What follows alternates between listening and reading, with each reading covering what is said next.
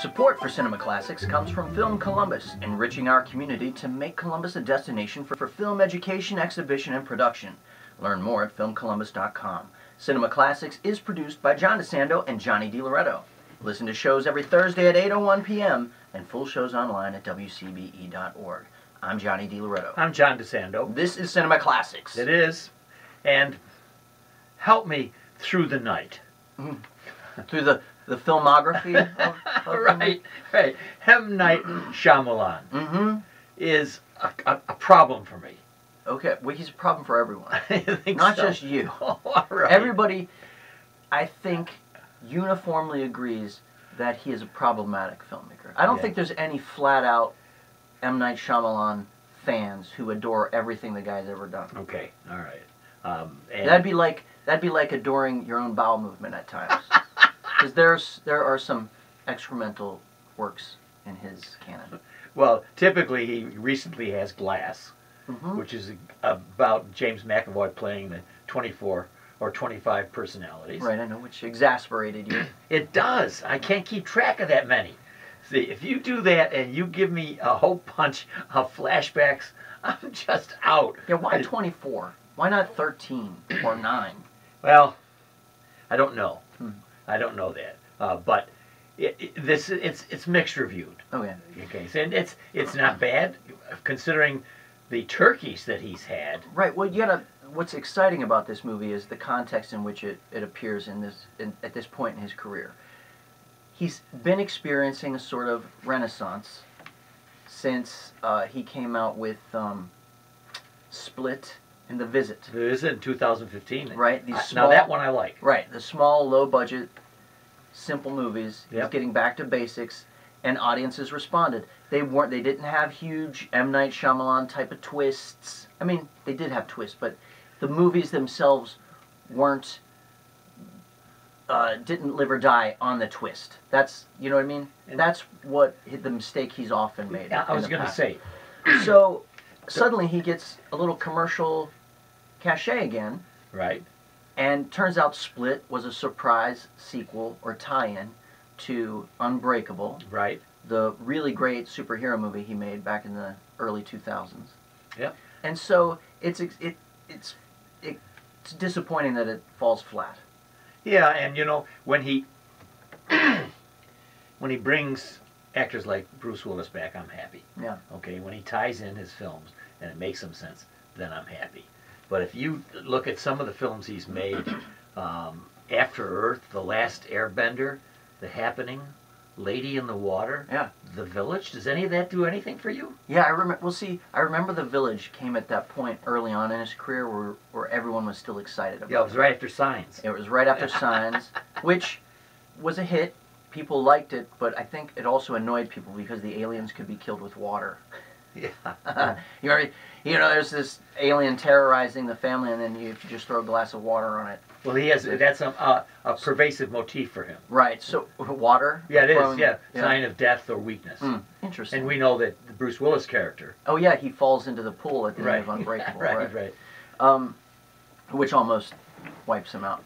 The thing that's so infuriating about this guy is from the start, even with The Sixth Sense, which I wasn't as big a fan of as most people, but from the start it was evident he knew how to build a scene, he knew where to put the camera, he knew how to pace his films. He had this almost, it was like a prodigy. He was like a prodigy. And you could tell, wow, this guy really knows how to make a movie, but can he tell a story? Yeah, and you would not be surprised to know that his favorite filmmaker is Steven Spielberg. Or Spielberg. I could see either one of those guys. Steven Spielberg. And I think when he puts himself in his films, which he does every one of them, he reminds me of his weakness because Hitchcock did that. Yeah. And that was a matter of strength. Right. See, now is it interesting? Spielberg does not put himself in any of his movies. No, he doesn't. Hitchcock does. So there's definitely a confluence of influence there. A confluence of influence. Oh, yeah, you're good. You like that?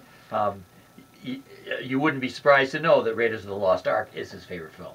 I would not be surprised. Well, I guess I don't. Well, after that, he's got some sizable ones. Godfather, Jaws, Exorcist, being there, oddball, Wow, that's interesting. yeah, and Rebecca from the 1940s. So Hitchcock and Spielberg. Yeah. Yeah. So you can see the pedigree there. You can see where he learned Yes. to build scenes and make movies, but he just always seems to stumble on story points. You know. And don't you think that this whole idea of the twist ending, which has given him renown, Mm-hmm. every time you hear about an M. Night Shyamalan movie, the first thing you say is, "Oh, what's that twist ending?" Don't you think he's... I hate that. That is know. one of the worst influences on pop culture and cinema in the past 20 years. When he made The Sixth Sense, it was a huge hit. Sure. And because of that twist ending, I know. where Bruce Willis turns out to have been the dead guy all along, Right. everybody, not just M. Night Shyamalan, everybody started aping that formula. Yes. Every movie had to have a twist, you know? And it really ruins it. And you, as somebody who doesn't want to put that much stress or importance on the ending of a film. Thank you. Suddenly, endings became Yes. really fraught. Great point. You can see a part of my frustration. As we've often talked about, I'm not great at remembering endings because by that point I got it. Yeah. And so if you're going to emphasize the ending for me, you're gonna torture Well, me. I mean, I think it is a little bit of an oversimplification, right? Oh, yeah. Sometimes the ending is momentous. Look, we've always had, Casablanca. yeah, even Edgar Allan Poe, we've always had surprise endings. Yeah. Yeah, it doesn't have a great ending. Does not necessarily have to be a surprise ending. Right. But we have had Just a thematically sensible one. Yeah, I think he has taken it to a high art form that's eventually painted himself into a corner, Mm-hmm. and he needs to get out of that corner, and perhaps Right. he is, maybe with glass. It's shattered. I think the plot is fractured, Mm-hmm. particularly with McAvoy's character, with so many. I think he displays only about 6 of them Okay. in the film, and there are others to take the weight of the film rather than just the McAvoy character. So I think Shyamalan has figured out how to get away from any central navigating point that everybody that the whole film relies on, and tries to spread it out a bit, because Yeah. there's not that much of the McAvoy character, you would think, Mm-hmm. in Glass. Once you get Bruce Willis coming in there, you've got a lot of relief, Yeah. and you've got the female psychiatrist. Mm-hmm. It helps to have these people take more of a center place than, say, Haley Joel Osment or whatever his name is. Right. And, But what was interesting about Unbreakable 20 years ago was that the slow burn of the realization that this was a superhero movie. It wasn't marketed as a superhero movie. It doesn't initially seem to be a superhero movie. Yeah. It kind of unfolds in this, the drama, the essential drama of the piece is that Bruce Willis slowly discovers that he's never been sick or hurt in his life. Right.